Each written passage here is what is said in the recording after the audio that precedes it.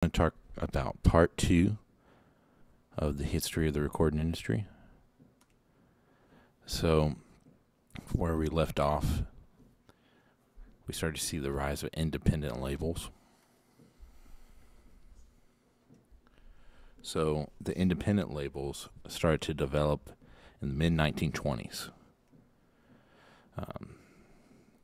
These were able to become a thing because it catered to specific markets instead of trying to appeal to the broad landscape of everybody in America. What they did was they targeted a country audience or a blues audience. Eventually, many labels got acquired by bigger labels or went out of business. By the end of the 30s, Victor, Decca, and Columbia were the major companies still in business. All right, so let's talk about genre-specific labels. From the 1930s to the early 50s. So, you had your popular genres, which included Broadway and what was coming out of Hollywood, soundtracks and orchestral stuff. So Broadway type things. That was broad appeal at the time. Then with your independent labels, you saw your blues and country. These were the two main. Now, remember, 1930s to early 1950s, rock and roll didn't exist yet. So you had your American forms of blues, and country. And then a crossover, which sometimes popular, sometimes independent, was jazz. So a lot of popular artists, i.e. Frank Sinatra, for instance, would sing behind a big band. And that became known as standards. But it's also in the jazz realm. So let's talk about MOR next. MOR means middle of the road. This was a term for marketing, middle of the road. Okay, this genre of popular music was the most popular genre before rock and roll. So pre-rock and roll, popular music. Middle of the road. So what defines it? Easy listening music designed to appeal to broad audiences, especially older adults. Now, when you think of 1930s to 1950s, early 1950s, who are the older adults during that time? Well, they were born in the 1800s, right? So it appeals to them. So a lot of orchestral backing, like you see in the picture, and a lot of middle-of-the-road pop kind of standards. That was the popular music of the time. Big band. Okay, let's talk about the changing industry. It's going to be the post-war era. So we talked about 1930s to early 1950s. What was popular? Okay, middle of the road. That's what it was. Now, post-war era, we're talking about mid-40s. So 40s into the 50s, to the end of the 50s. We're talking about World War II. Okay, so the post-war era saw the rise of different musical genres. Major labels were slow to recognize or record these genres. So what did this do? When the major labels are slow to recognize or record the genre, it leaves room for independent labels and independent producers. So, during the post-war era, when honestly, a lot of industries and companies are marked by this distinction: pre-war, post-war. Okay. For instance, if you like Martin acoustic guitars, your pre-war Martins are going to be astronomically more expensive than your post-war Martins. Okay. And just not as much things were produced during that era of time during the war. That's why a lot of times it's signified by pre or post-war era. The war era, for that 5 to 10 years in the middle, the 30s and 40s, there was just less products being produced for consumer market. And that's because a lot of our national,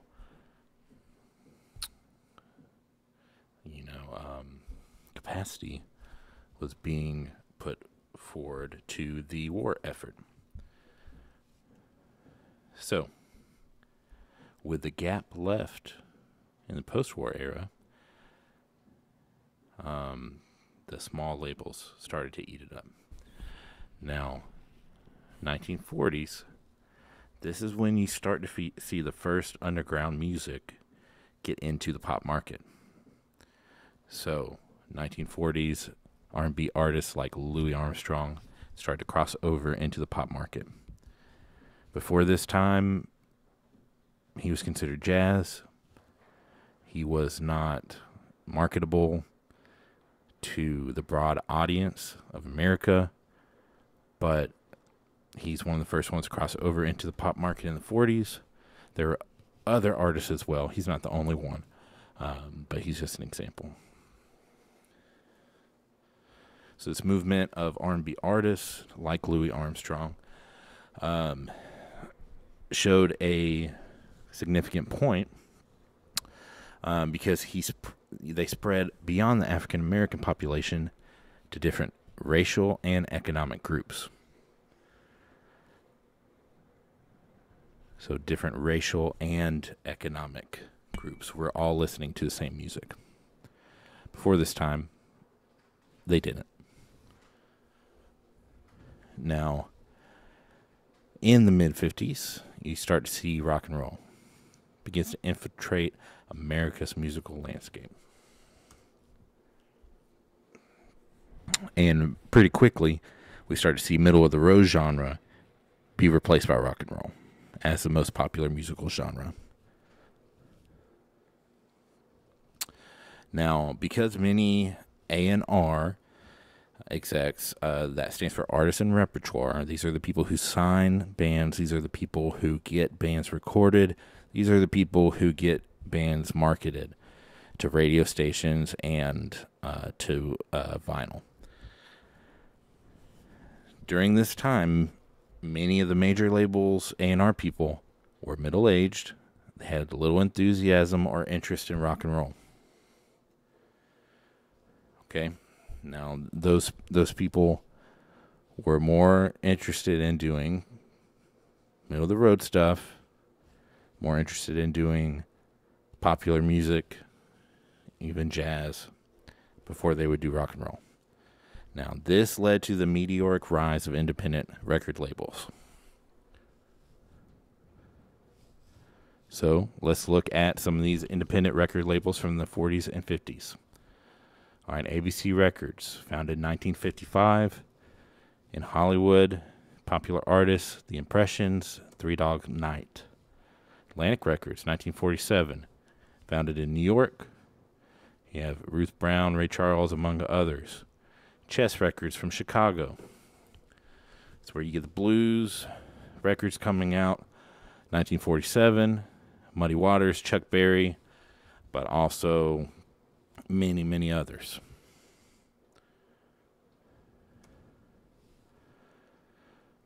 Duke and Peacock from New Orleans. That's where you get some of the New Orleans blues that was coming out at the time, some of the Zydeco stuff, some of the Cajun band stuff. You got Bobby Blue Band as a popular artist. King Records, 1944, Cincinnati, they signed James Brown. Mercury Records, 1945. Chicago, Patti Page, MGM. 1946, they were out of L.A., and they had Connie Francis, also had Hank Williams in their artist repertoire. Motown Records, Detroit, Supreme, Smokey Robinson's, Marvin Gaye, Jackson 5, many others. All right, Stax Records from Memphis. A lot of people call it Stax, Motown South.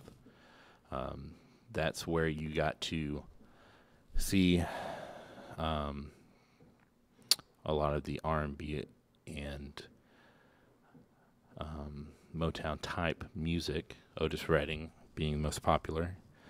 Sam and Dave, bands like that. Sun Records, founded in 1952 in Memphis as well. This is where you see possibly the most prolific recording artist of all time, Elvis Presley, Johnny Cash, Carl Perkins, Jerry Lee Lewis, others for sure. Very influential. United Artists. Now, United Artists was also a movie studio, so they had soundtracks and other bands and things like that. The Imperials, Lil Anthony and the Imperials, but they were considered an indie label. Warner Brothers, same thing. 1958, they founded a record label. It was an indie label out of L.A. They signed Peter, Paul, and Mary. They also later had Tom Petty. Okay. I'm going to go back for just a second. So, between the 40s and the earliest one we really see is 1944. So really mid-40s to the 50s. There is all these independent labels that pop up and are very, very successful. Typically, a lot of times, these labels would then sell their contract for an artist, say like Elvis Presley, to a larger label. So Sun Records, very famously, sold Elvis's contract to RCA, Victor RCA, and then he started coming out with records on there, like Heartbreak Hotel and Hound Dog and all those. Those were RCA recordings. His early recordings, Blue Moon of Kentucky, One Play House, all those were Sun Record recordings. And they have a different sound. They're more raw. They're less produced. When it gets to the RCA stuff, you can tell it's a bigger budget. But that was kind of the appeal of rock and roll, is that raw, visceral thing it made you feel. So let's talk about what are the big differences between major labels and independent labels. So major labels make up 75% of the music market and more depending on the year. They're linked to the big four labels, which essentially provide funding, artists, and facilities which they need. So the major labels are responsible for all of that stuff. So what are the pros of, if you're, put yourself in the artist's perspective, you're looking to sign a label. Say this is 1940s, 1950s, but all the stuff actually applies to today as well. Nothing has changed as far as the independent versus major label debate. So pros, they have enough money to fund you. Okay. They'll produce high-quality production packaging. They'll distribute your records or music anywhere in the world, which we can all do today, but they couldn't back then. But they'll put marketing behind it, and so that that costs money. So digital distribution through the major online outlets, world tours, put you on a tour, shoot you some music videos. They have the money to do all that. Okay, the pros continued are networking and connections. So being well known in the business allows them to have numerous connections, which allow them to get involved in most musical outlets. It's a lot easier to do business when you know the right people. All right, they also have big size and reputation. This allows them to be dominant of most of the music industry, which means they overpower independent labels, meaning that artists are given more opportunities. So, in theory, you're given more opportunities than you have being an independent artist with a major label. All right, let's hop over and read the pros for an independent record label. So an indie label being a label that is independently funded and not connected to one of the big four major labels. So pros, music rights. Artists typically keep control over their music and what they wish to do with it at an indie label. Belief. Independent labels, unlike major labels, are genuinely involved in it for the love of music because they're not making as much money. That would be the thinking behind it. So if an indie label signs you, that's because they actually think your music is good. Not because you're a cog in the wheel of a big company that might make them some money. And this is just broad strokes, right? There's exceptions everywhere, but typically they'll go to fight for you a little bit more than a major label will, and because of that, you get close relationships with indie labels. So they tend to be having much smaller artist rosters than the larger major record labels.